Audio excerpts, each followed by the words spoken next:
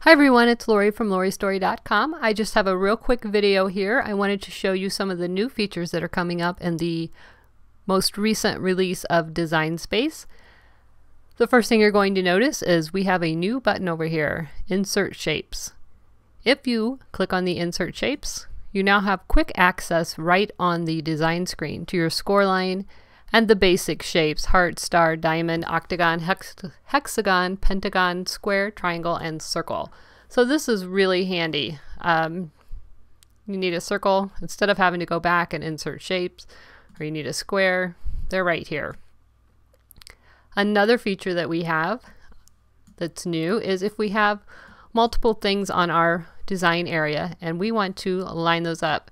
In the past, we had to go over to the edit panel and check out the X and Y axis and change those. They've made it easy for us now. We have this align button. So with multiple shapes selected, we can hit align and we can align top, and those two objects are now perfectly aligned on the top. We can also align bottom. We can center horizontally, and let me put that on the back so you can see where that's at. Arrange, move to back.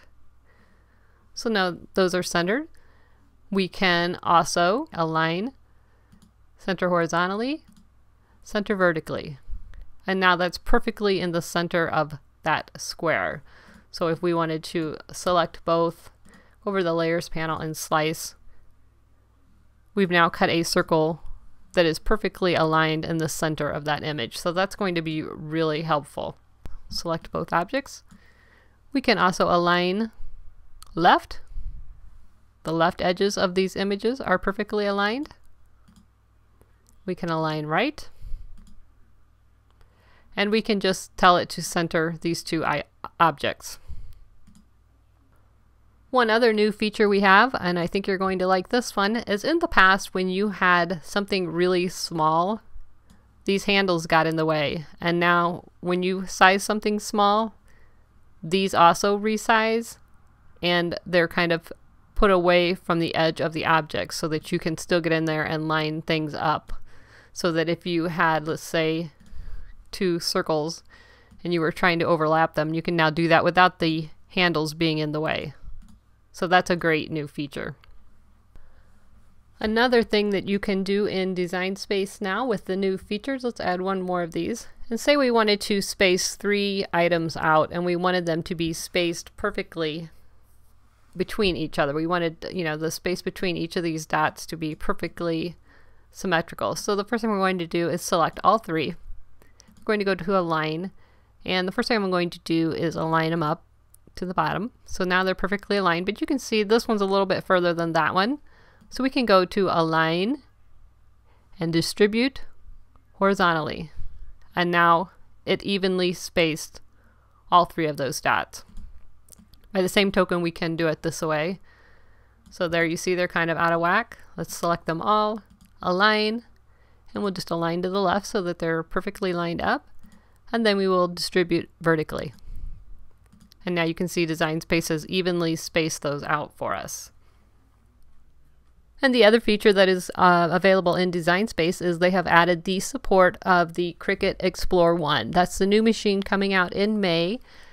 It is a lower price machine. It's going to retail, I believe, $249, and there will be usually sales probably for $199. It has the same cutting features as the Explore Air. However, there is only one carrier for the blade. There is not a separate holder for the pen. The Explore 1 will have an adapter that you take the blade out and you can put the scoring tool or the pen into the blade carrier. So if we were to hit go on this mat and everything looks the way we want it, we hit go. And you will see here we have the Explore 1. The Explore 1 is a USB connected machine. However, you can use a Bluetooth adapter to make it wireless, but it does not come with that. That is a separate purchase, as well as the accessory adapter is a separate purchase. Okay, and here are some new features on the iPad app. If we go into, let's just insert an image. And I'm just going to add a circle.